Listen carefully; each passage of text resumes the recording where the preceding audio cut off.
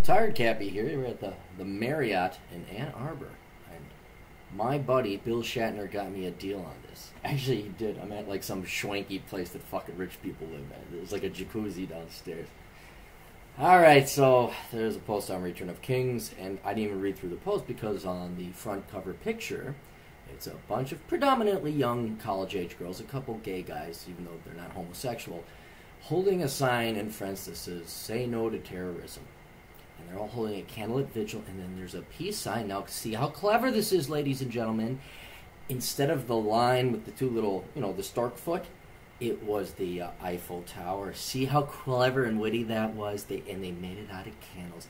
And they're all holding candles because it's a candlelit vigil. I'm trying not to get angry because I'm in a hotel. I don't want to interrupt other guests. Are you fucking kidding me?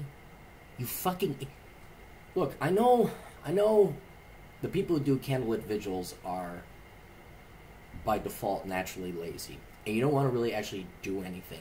But could you spare the rest of us who are actually going to have to work hard and do something to solve whatever problems there are in life that makes you go light a bunch of fucking candles and think that's going to fucking solve the problem? Could you do us a favor and not make us look like a bunch of fucking pussies in the Western world?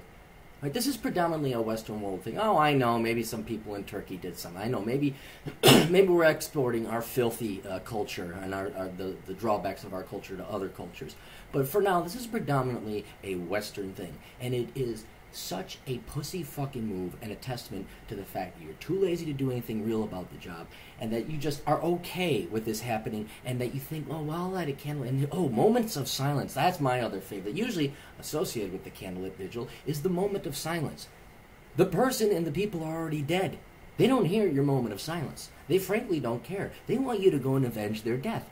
But that would take effort, and there's risk. And by gosh, you got to get your master's in literature before anything else. So you're going to light a fucking candle. Join the military. Okay? Join the cops. Join the anti-terrorism network. Narc on some people. I don't know. How about you start voting for your conservative parties and you end immigration? How about that? There's something that could you do that?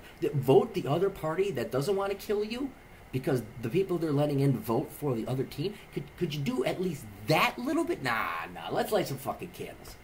Anyway, so keep doing your candlelit vigils. God, it's a freaky... It just occurred to me. I thought prayer was pretty stupid, because God, or whoever you pray to, never really answers your prayers, all right? But at least in religions, when you pray, there's a logic or the expectation that you're being heard. And then they'll rationalize why your prayers aren't answered, but at least you're praying to something that you think or believe in. You fucking, no offense, secular people, because I'm secular myself, with your fucking candles. What the fuck is the point of this ritual? What the fuck is the point of that? That's like the Catholics doing the calisthenics and up and down, kneel down, up, sit, do, jumping jacks, pray, and the incense and the fucking guy with the hat comes in. I mean, you guys are fucking secular college, you're leftists. You hate religion. What's this? What's this seance? What the fuck is this? Now you'll probably go join the Gaia cult. Anyway, stop doing fucking candlelit vigils. They don't achieve anything except make us look bad. Well, they definitely make you look bad, but it reflects upon us who actually work hard to achieve a better world. Okay? Toodles.